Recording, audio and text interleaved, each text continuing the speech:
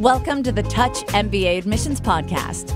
Do you need help figuring out which schools to apply to or how to get into the world's top MBA programs? Hey, you're not alone. Join thousands of others on this podcast and on our site, touchmba.com, as they seek the admissions edge. And now, here's your host, Darren Joe. Welcome to episode 31 of the Touch MBA podcast.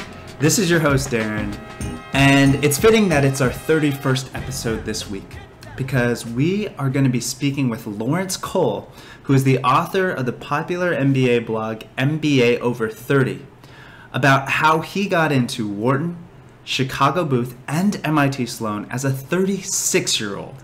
So this podcast is really for older applicants, who have way more work experience than average, who are way older than average. And it's really about how older applicants can best present themselves and what booby traps older candidates should avoid in the MBA application process. So I think that there's just a ton of great advice in this episode. Lawrence has really lived and breathed MBA applications for the past year, and you can really hear his knowledge and experience with the application process. But before we get into this week's show, just a few quick announcements.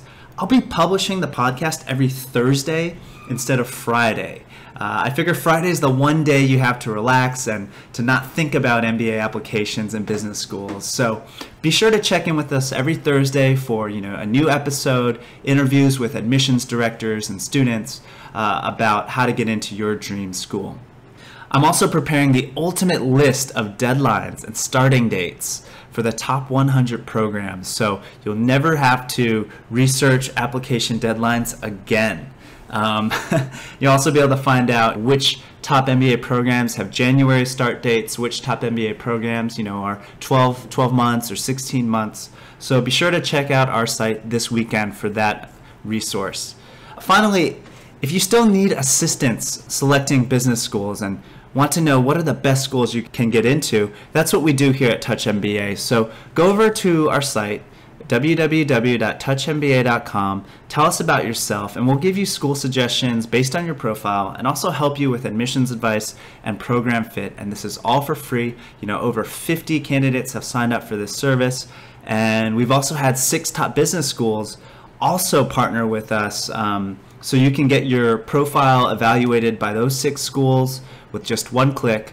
Go head over and get signed up. So on to the show.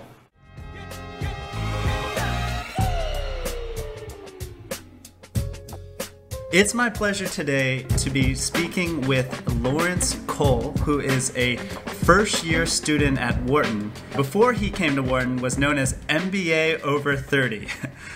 So Lawrence had a really popular applicant blog that has gotten over 180,000 views online. So a lot of people followed his journey applying to top business schools as an older candidate. And Lawrence was successfully admitted to MIT Sloan, Booth, and Wharton. So I'm sure he has a lot of great tips for those of you who may be a bit older, may have a bit more work experience, and are considering going to top MBA programs around the world. So, Lawrence, I just want to welcome you to the show and thank you for joining us. Thank you for having me, Darren. Lawrence, could you just tell us a bit more about your personal and professional background? Sure. So professionally, I went to undergrad at Florida A&M and got a bachelor's in electrical engineering back in 2000. I came out of there and I worked for a company called Earthlink, which used to be a very popular ISP back when ISP still mattered. I was a programmer for them for about 8 or 9 months. And then the whole .com explosion happened, 9/11 happened, and they kind of got rid of everyone, including myself. And I went to work for a small business after that for a couple of years and kind of learned basic online marketing and learned how to build some of the marketing processes behind an e-commerce site.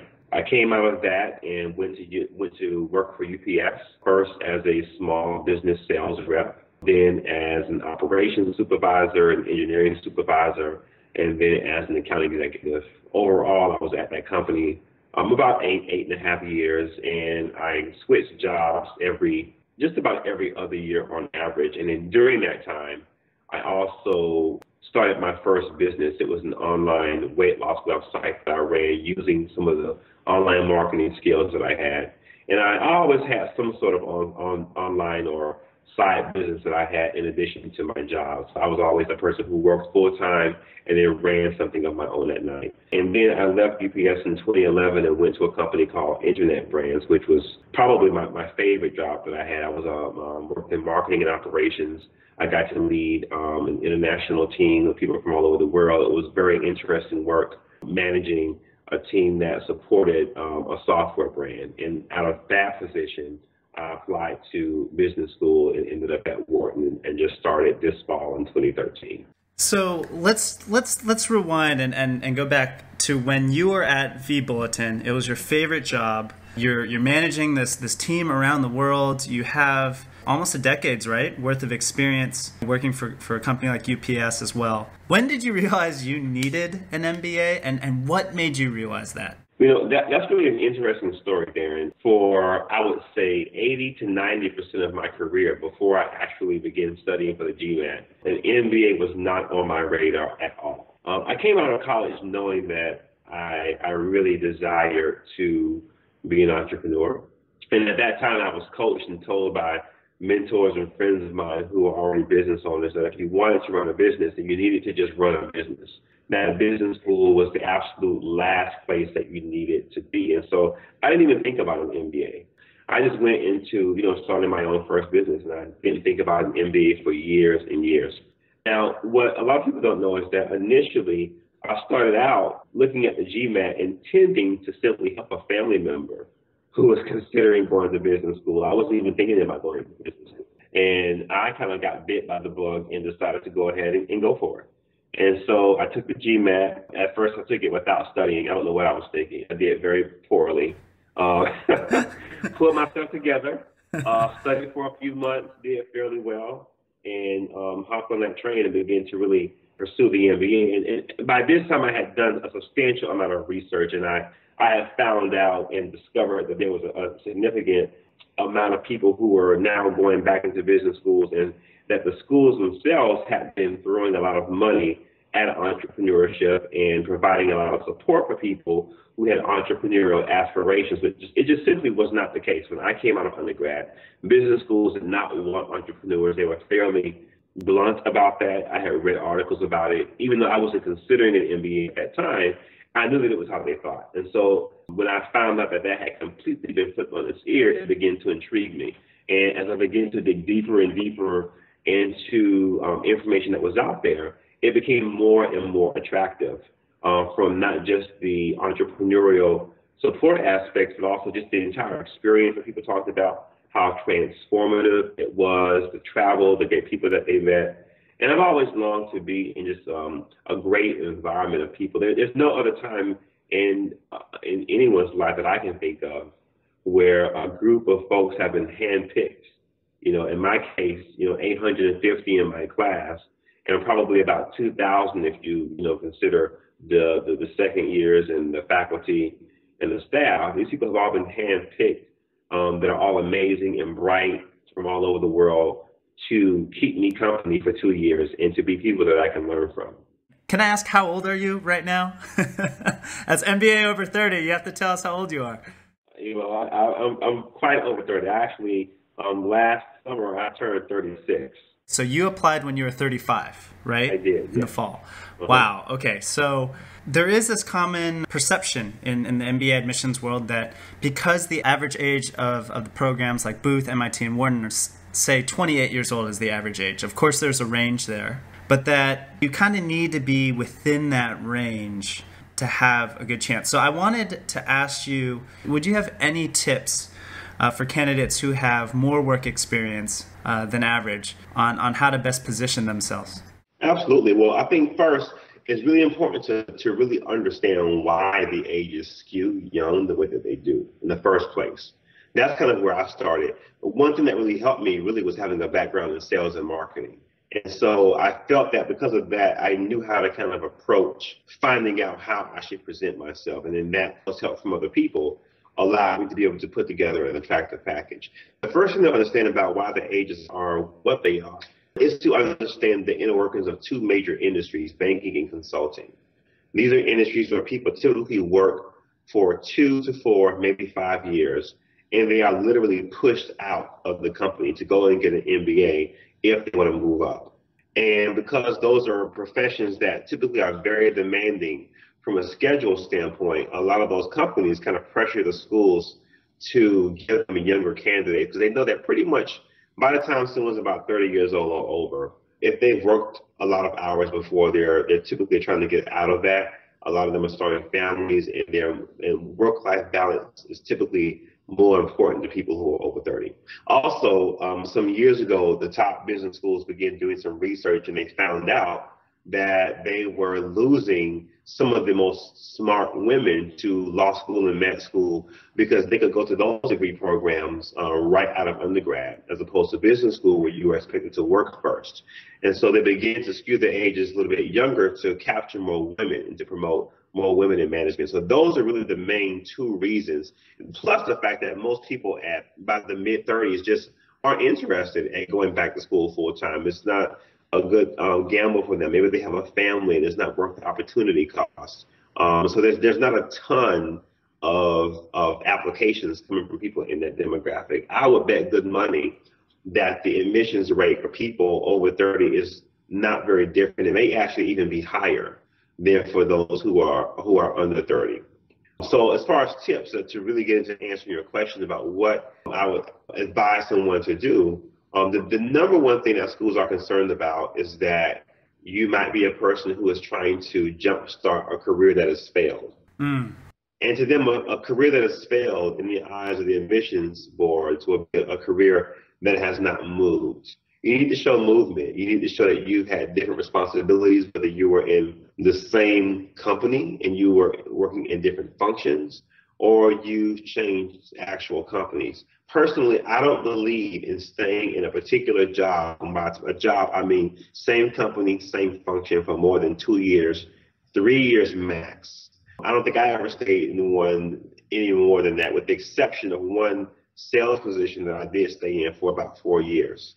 So that's the biggest thing. Make sure that you're showing movement in your career, because when they see a stagnated career, you've been doing the exact same thing for 5 years, 6 years, 7 years. That's a red flag that you haven't moved anywhere, that you may not be driven to improve yourself, and you may be passed by because of that. You also have to know that the schools, they expect more out of you as an older candidate. So if someone's coming out of school 2-3 years ago and they've worked for Goldman Sachs or they've worked for McKinsey or Deloitte, they will give that person a pass if, let's say, they've never managed people, or if they haven't had that much community service because they've worked 80-hour weeks.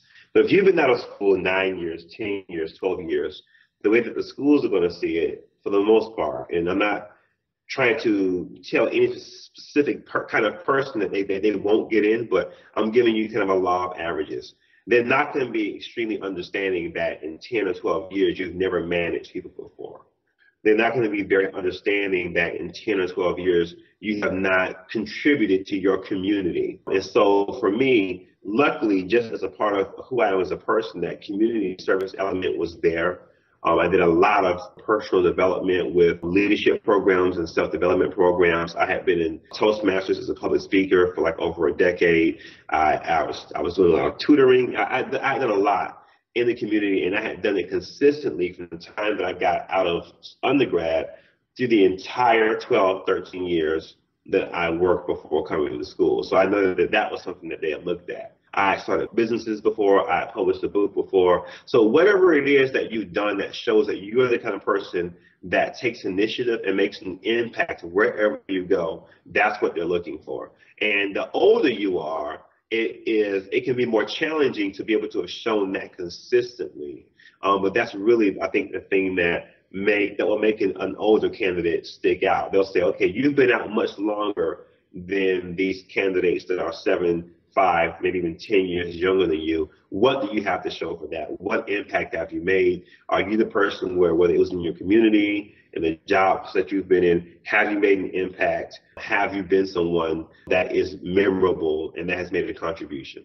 I think that advice is spot on. So older candidates really need to show, just to sum up what you said, movement in their careers, show that they've taken the initiative, and show that they've made an impact in their community, whether that's, their workplace community or outside their workplace. But what about your career goal? Because all MBA programs are going to ask, what do you want to do, after you get an MBA? And as someone who has a lot more experience, would you have any tips there for candidates on how you presented yourself and how they can present their career goals? I do, because the career goal, I'm glad you brought this up, because I wasn't thinking about it, but the career goals thing, Darren, can actually be quicksand for an older candidate if they don't know what they're doing. So one huge trap that an older candidate needs to watch out for, a large portion of the people who go to get MBAs are going to be bankers and consultants. Even some that don't end up planning on that on the way in, by the time they get, wined and dined by the companies and they throw the six-figure salaries at them, that's where a good portion of them will end up. And it can feel very comfortable to just say, well, I think I want to go into consulting. I remember being at a Wharton event in Los Angeles. It was their info session that they had at the Deloitte consulting offices downtown. And there was a guy who was probably about 43. And he was talking about how he really wanted to get into investment banking. And I was just shaking my head. Because if you can remember what I was talking about just a few minutes ago, consulting and banking, that's a young man's game or young women's game. The companies know it. The schools know it. Typically in the mid-30s is when people are getting out of those professions to slow things down a bit, to tailor their job around their life a lot more. So if you are 30, significantly over 30, I would say over 32, and you're talking about wanting to go into consulting or banking, the schools are very likely to pass you by because they know that that's what the companies want. They know that more than likely you may not even be willing to take on that lifestyle. So I would definitely avoid those two professions in general. Now, what I will say is this, and this law is true for everyone regardless of age. When you're talking about your goals, first and foremost, need to be somewhat detailed. You don't have to know everything about the actual job, but you need to have to show that you've done some research, that you're generally familiar with what companies you might work for, what functions you might work in. And here's something else. You need to be able to show the schools that goal is realistic for you. And the way that you show them that it's realistic is you have to be able to show them that you already have some history of doing something in that arena. If it wasn't professional, maybe it was a hobby, an interest that you had. Professional experience is always good. Something that lets the school know that if they give you their education and access to their network and their brand name, that you're someone who could actually make what you say you're going to make happen in real life. That's really big to them. The one big exception to that, I will say, would be MIT. MIT is one of those schools who is very peculiar about the way that they select people. Now, I'm not on the admissions committee, so take what I'm saying with a grain of salt, but this is what I actually was told by someone from the admissions committee, and I applied it, and it worked for me because I was able to get into that school with some scholarship money. Well, with MIT, they really, and they say it on their website, they're really not so much interested in what you say you're going to do. And it makes sense because about 80% of the people who go into business school change when they get there. So that's the one school with the goal. They really care about, even more so, what you've done and how you contributed. For most schools, when it comes to goals, you need to show that you've done some research in the area. You need to show that it's realistic and that you have some interest in it. And I always try to tell people that I do, admissions consulting with myself, is to try to find something in your background that shows that you had an interest in that way of thinking or in that model, maybe even way before being a professional. I mean, I was able to tell a story about, me being interested in websites and e-commerce as a college student before I ever had a job. So it would make sense for me to be passionate about the goals that I espoused in my actual essay. So the believability is one thing that I believe a lot of people mess up. But you've got to nail it. They've got to believe your story, and you got to hit all the right points, I think, in order to have a shot at the top schools and differentiate yourself among your competitors.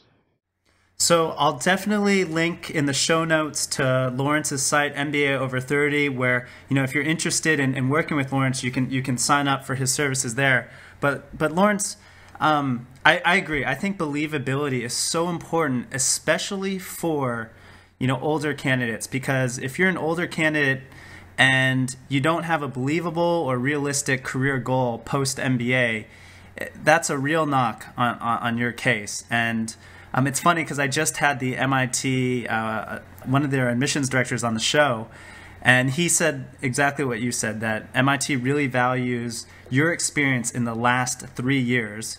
So they're really looking at your past accomplishments and recent accomplishments. But I think for any top business school, they do want to see, as you said, what have you done if you want to move into finance and you're in marketing? What have you done already to show and demonstrate your interest in finance, whether that's taking the CFA exam or helping to manage your family's investments or whatever it is? They need some sort of evidence that, you know, you are interested in this field already, and you're not just, you don't have this big dream in the sky that you haven't really thought through in terms of a career goal. Exactly. So I think that's fantastic advice for our audience. Now, in terms of researching schools, clearly, Lawrence, you've done your research on this whole process and on what schools are looking for. But how did you go about figuring out which schools to apply to? So in the very beginning, I wasn't even looking to leave the West Coast. I looked at Stanford, I looked at Berkeley, I looked at the LA schools, UCLA and USC. And then I quickly added MIT to that list for the obvious reasons and their reputation in entrepreneurship. Did not consider Harvard, did not consider Wharton, didn't really consider any of the more stalwart business schools, didn't consider Booth. It really was an evolution for me because there was just so much that I did not realize. In the beginning, my view was skewed just by being on the West Coast. But some of it was just because there has just been such a turnaround in a short period of time with the degree to which schools have been focusing on my given area of entrepreneurship. So when it came to doing research, for me, it was important that, of course, you know, went to the website and saw what it said, but I really think that it's important to speak with students. I looked up recent graduates that were doing what I wanted to do. I mean, I really worked hard to find as much experiential data that I could find, not so much about what the school said, but what the people who went to the school said and what the people who went to other schools said about their peer schools. I mean, I did a lot of research in that area. And one thing that probably helped me being a little bit older is that I was lucky to have had a network of people that had been to a good number of these schools at some point. Most of my friends that were about my age from undergrad who had gone to, you know, Sloan and HBS and Wharton and Kellogg, they had done so back in like maybe 07, 08, 09. But I did have one friend of mine who actually, she just graduated from Kellogg this past spring, and her and I were undergraduate together. So I was able to bounce a lot of stuff off of those people, and then I just clover-leafed and found more and more people to talk to. Selecting which schools you're going to apply to can be one of the toughest things because there are a good number of programs that are good. Everyone's goals are different. I don't think it's necessarily necessary to apply for the top ranked business school that is out there or one of the top ranked business schools that are out there. It's really important to find a strong school that has a really strong top brand that's really good at producing people who are doing what you want to do. And for you, that may be a top 5, it may be a top 10, it might be a top 20. It's different for different people. That's kind of the mindset that I had when I was doing my research on schools. Did you focus your talks on with students who were also interested in entrepreneurship, or did you try to get a broader view from candidates who are going into the consulting and the banking and the other professions? I did get a broader view just because out of my friends that I knew that had gone to top business schools. None of them were, that's not true. One of them, a friend of mine who went to MIT Sloan, he went for entrepreneurship, but none of the other ones did. Entrepreneurship was always my focus. So even with those people, I asked them to please put me in contact with someone that within your network who went to your school for entrepreneurship. And I was very keen in digging through the websites as well. I wanted to see what they had in the way of programs and curriculum. And that's actually one of the things that won me over with Wharton, because there were just so many programs and opportunities that existed for people who wanted to pursue entrepreneurship, from the curriculum to certain professors that I wanted to take who are really well known for certain concepts. Like right now, I'm taking innovation from Christian Terweiss. That was one of the things that drew me to Wharton. The venture initiation program that I'm actually applying to in a few weeks, where you get money for your startup and you get mentorship. The Venture Award, where you can actually go, instead of getting an internship over the summer, that you get paid to work with your business over the summer, and just the actual network of students outside of that. And so I looked at that for every single school and identified, what they had. I wanted to know what they had in the curriculum and, of course, their business plan competition, but I also looked to see what they had beyond that. And I think that no matter what your goal is, you need to really do a deep dive into these schools and see and talk to people who experience these ecosystems beyond the website, and really see what they have to offer. What are they delivering? What are they producing as it relates to people who are coming to do what you want to do? Underpinning everything you just said is that you have to know what you want to get out of the MBA. And I think having that goal and mission can really help you, find the right parts of the school website and find the right students to talk to.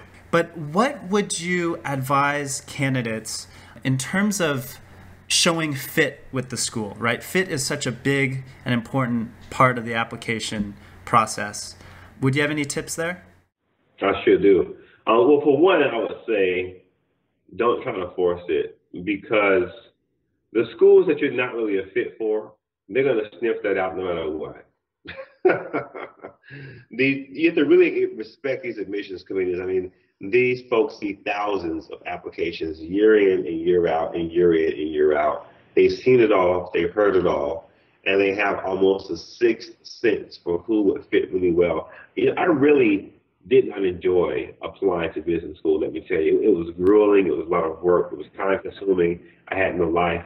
But once I got to Wharton, I've literally thanked people on the admissions staff for the quality of people that they picked to come here and to be a part of the class that I'm in. Everyone does the research. You got to do the research. You got to have kind of a granular idea of what the school has to offer, the culture, kind of how you fit into it.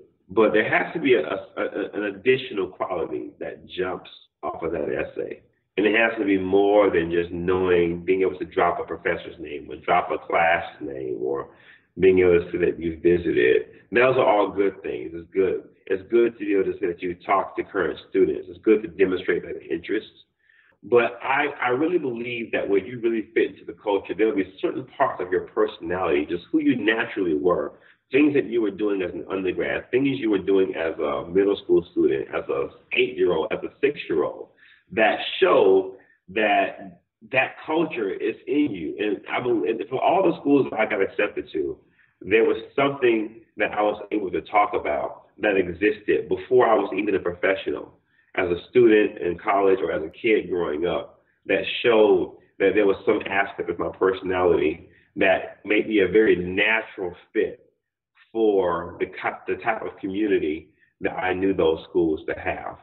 Well, for one, I've always been a person that loved numbers, and every single school that I got into, all three of them was a very quant focused school, with Wharton and MIT and Booth, and that came out from my personality, and the admissions committee, I felt that. And that was a part of the extra quality that came through in my essays beyond the stories that I told, demonstrating that fit through the way that I really think and things that I've done for a long time, and above and beyond just simply talking about professors and classes, which should still be there. But definitely don't think that you express fit because you name professors and classes. Everyone's going to do that. You need something more that's going to make you stand out from the crowd. So in your example, it sounds like you're relating a part of your personality that's been with you for a long, long time. Like that's kind of your big tip in terms of matching yourself to the culture. Or I mean, you are a match. What you're trying to say is you are a really good match, and your way of showing that is that you've exhibited this culture or these traits for a long, long time. Right. Yeah. You shouldn't have to force it. It should just be something that you have to remember or unearth. I can remember when I made my video for MIT, one of the things that I talked about that made me a good fit for the school was just some little crappy side project that I had done that I would never even thought about. When I really pondered it, it really was something that illustrated how great of a fit that I was for that particular institution. And I did the same thing with Wharton, and I did the same thing with Booth. You did mention that you believe people should not stagnate in their careers and that over 30 applicants really need to show movement in their careers. But that also poses another challenge in terms of tying together all your diverse experiences, starting 2 different companies, working 3 different roles with UPS or 4 different roles, whatever it was. How do you tie that all together when you only have 1,000 words to do so? One thing we have to remember is that it's not just about the essays. The essays are important, but I believe that you should use everything in your disposal to paint the picture. And so I actually did not break my neck to tie things together in the essay. In the essay, you really want to focus on answering the question. Doing this whole dramatic arc about some time when you were starving in the middle of Bangladesh, like they don't really care about that as much as people think they do. Really, when it comes to tying your story together, I actually did it on the application, and I'll tell you how.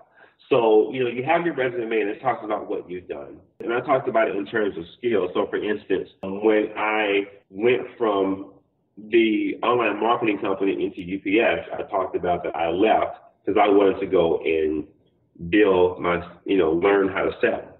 And that was true. Then when I went from sales into operations, I was doing that because I needed to go and learn the core business that drove the company revenue. And then I went from operations to engineering because that was an opportunity to manage a team for one of the first times and to be able to learn regulatory compliance. And then I went back into sales because I wanted to learn how to deal with larger accounts. And then I left UPS and actually took a pay cut to go to my next job because I wanted to learn how the software development process worked and have that experience and get back into the tech field.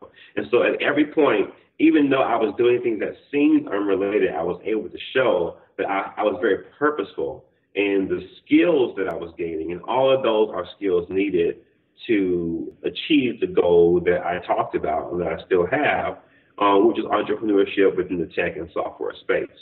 So it's not so much about whatever you've done in your career is done, but you have to be able to clearly articulate how at each step of the way you are gaining skills that were still building you as a professional in the direction that you're telling them you want to go as it relates to your goal. Great advice. And what was the hardest part about the application process for you?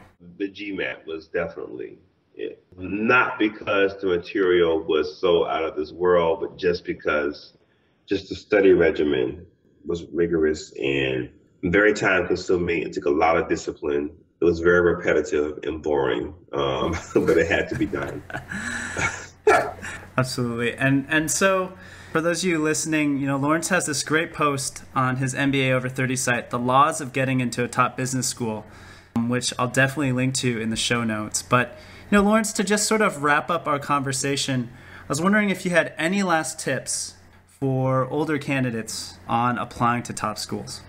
The main 2 or 3 things that I've talked about are pretty much it. I mean, outside of making sure that you're showing that progression and that you understand that more will be expected from you and that you're showing that impact and, not aiming for like investment banking or some young person's profession. Everything else is pretty much the same for an older candidate as it is for everyone else. The schools are looking for the same types of people.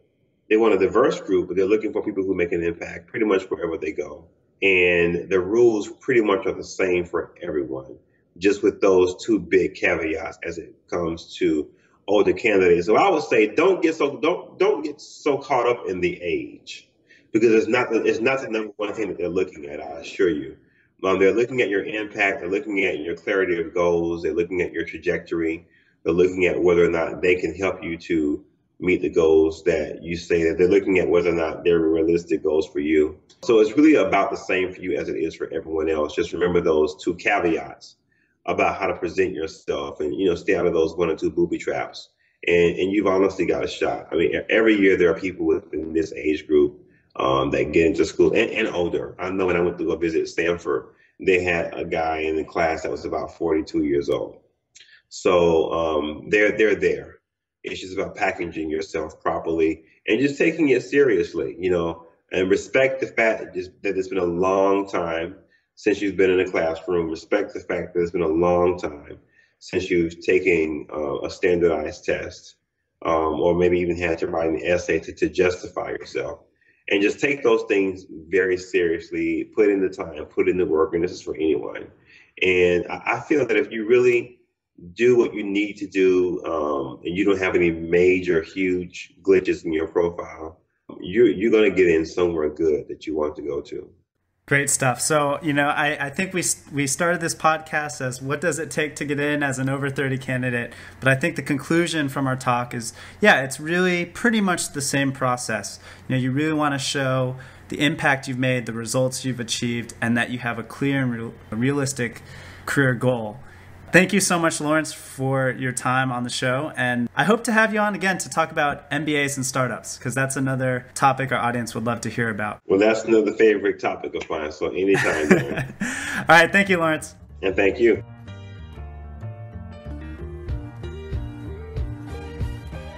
Thanks for listening to the Touch MBA podcast. Don't be shy. We have a mailing list. Go to touchmba.com and get yourself signed up. And we'll keep you posted with the best tips and insider interviews on how to get into your #1 school. You can also find us on Twitter and Facebook at Touch MBA. See you soon.